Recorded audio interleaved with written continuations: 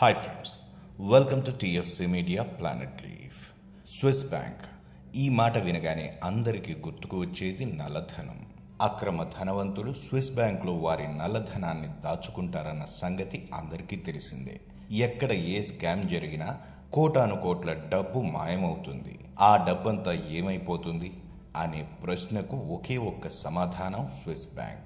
ప్రతి అవినీతి రాజకీయ నాయకుడు స్విస్ బ్యాంక్లోనే నల్లధనం దాచుకుంటాడు. అయితే నల్ల డబ్బుని స్విస్ బ్యాంక్లో మాత్రమే ఎందుకు దాచుకుంటారు? అసలు ఈ స్విస్ బ్యాంక్ రహస్యాలేంటో ఇప్పుడు తెలుసుకుందాం. స్విస్ బ్యాంక్ అనేది ఒక అంతర్జాతీయ బ్యాంక్.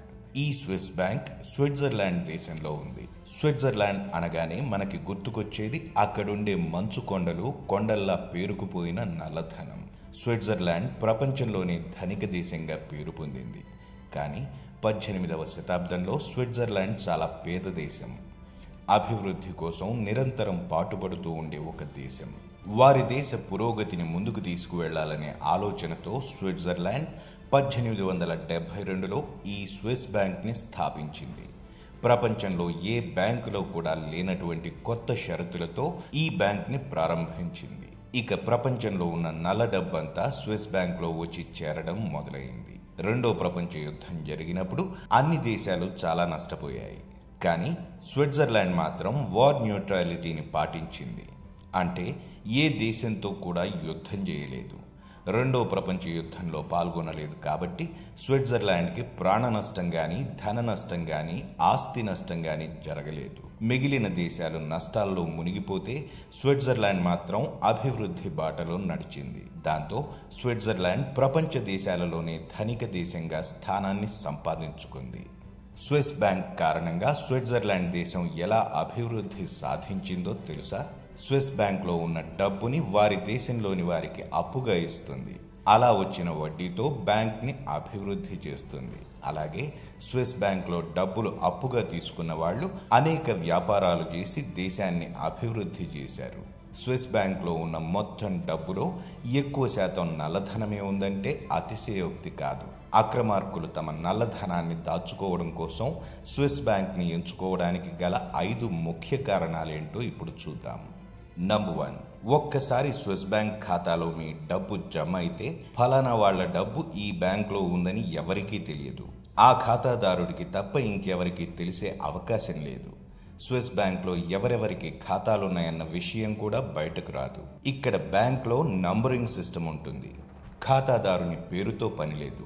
మన భారతదేశంలో అయితే బ్యాంక్ అకౌంట్ కోసం ఖాతాదారుని పేరు, అడ్రస్, పాన్ కార్డ్ డీటెయిల్స్ అన్నీ ఇవ్వాల్సిందే. కానీ స్విస్ బ్యాంక్ అకౌంట్కు వ్యక్తి పేరు అవసరం లేదు. కాబట్టే అవినీతితో సంపాదించిన నల్లధనాన్ని ఇక్కడ దాచుకుంటున్నారు.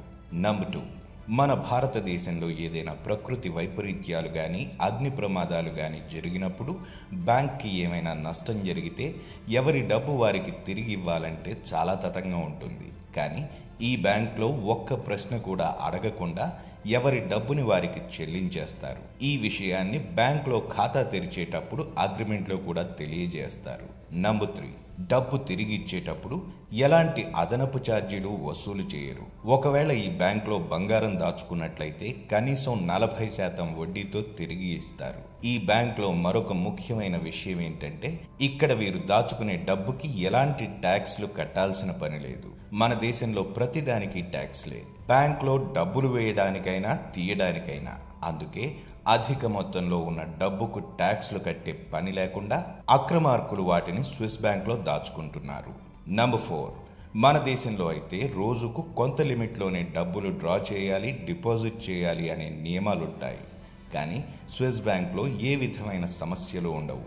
ఎప్పుడు కావాలంటే అప్పుడు, ఎంత కావాలంటే అంత, లక్షల్లో అయినా కోట్లలో అయినా సరే ఒకేసారి తీసుకునే వెసులుబాటు ఉంటుంది. నంబర్ 5, స్విస్ బ్యాంక్లో ఖాతా ఉండాలంటే ధనవంతులై ఉండాలని మాత్రం అనుకోకండి. స్విస్ బ్యాంక్లో ఎవరైనా ఖాతా తెరుచుకోవచ్చు. ఏ దేశం వారైనా కేవలం 2.5 లక్షలుంటే చాలు స్విస్ బ్యాంక్లో ఖాతా తెరవచ్చు. 18 సంవత్సరాలు నిండి పాస్పోర్ట్ ఉంటే చాలు. ఇతర ఏ కాగితాలతో పని లేదు. ఈ బ్యాంకులో ఇన్ని వెసులుబాట్లు ఉన్నాయి కాబట్టే అక్రమార్కులు, అక్రమార్జన చేసే అవినీతి పరులు వారి డబ్బును స్విస్ బ్యాంకులలో దాచుకుంటున్నారు. అందుకే నల్లధనం మొత్తం స్విస్ బ్యాంకులో పేరుకుపోతోంది. మరిన్ని ఇన్ఫర్మేటివ్ వీడియోస్తో మళ్ళీ మీ ముందుకు వస్తాను. మరి ఆ వీడియోస్ను మిస్ కాకూడదనుకుంటే మా ఛానల్ను సబ్స్క్రైబ్ చేసుకోండి. అలాగే వీడియోస్ను లైక్ అండ్ షేర్ చేయడం మర్చిపోకండి.